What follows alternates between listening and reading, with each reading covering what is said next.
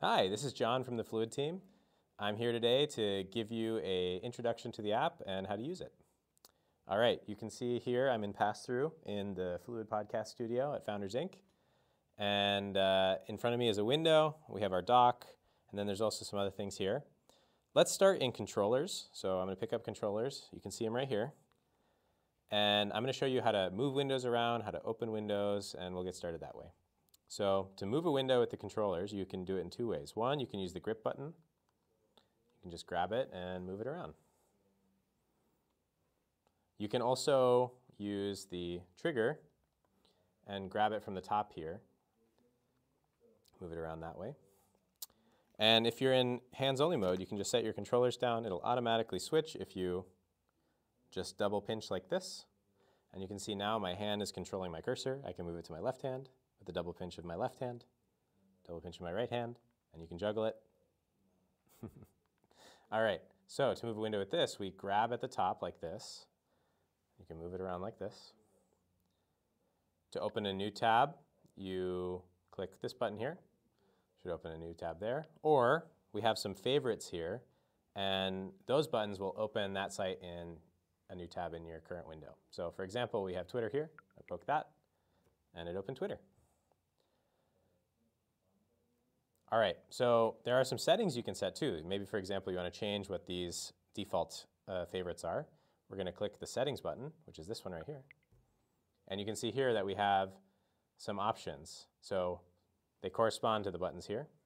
Let's go ahead and change this button from Twitter to YouTube. So I'm going to click here, and I'm going to open our virtual keyboard.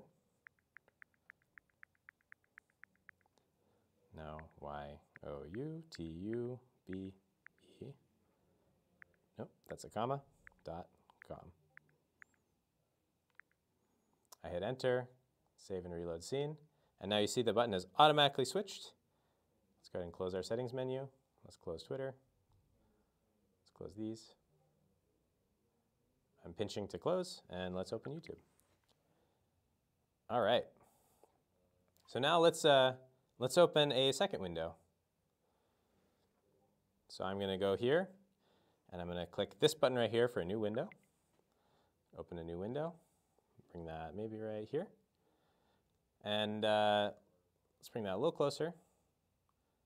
And let's make it a little bigger. So to make a window bigger, you can mouse over at the corner and pinch and drag and make it bigger. All right. So you can imagine typing like this is a little tedious, and it's good for just watching some content like a YouTube video. Maybe we'll put some music on.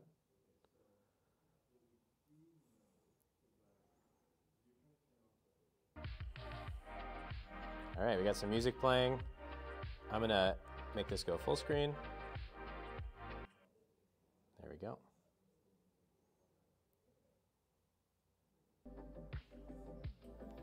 All right. So the real game changer for Fluid is when you use it with a keyboard and mouse. So I have a keyboard and mouse right here.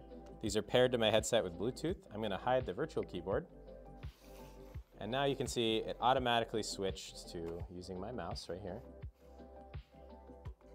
And let's say you wanted to get some deep focused work done.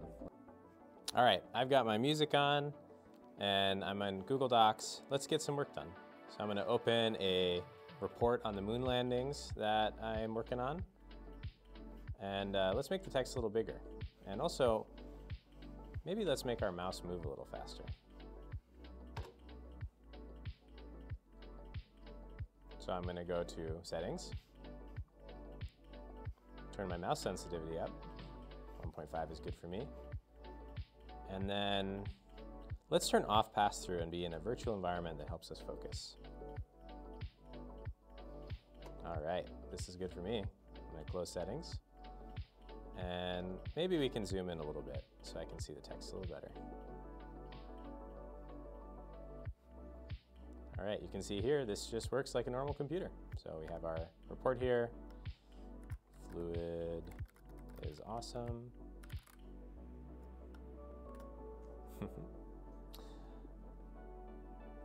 All right, maybe we shouldn't submit our report with that. But you can see Fluid is useful for a lot of things. You can watch content, you can work on reports and work like this. You can even do code in here using GitHub Codespaces. There's a lot you can do with Fluid, and we're really excited for you to check it out. Now, if you have any trouble, this is an early access app. It's in constant development. You might run into some issues. So you can always go to our Discord. You can also hit this Discord button right here. It'll dump you into the Discord. So we have a channel in our Discord called Get Help right here. And this is the place that if you have like, help, nothing works. So please join our Discord. We're very friendly. We'll give you customer support and other things like that. We are so excited to have you. There's a lot of Easter eggs in the app for you to discover. For example, what does that button do? I'll let you discover. And we're excited for you to join us on this journey into the new world of spatial computing. See you later. John out.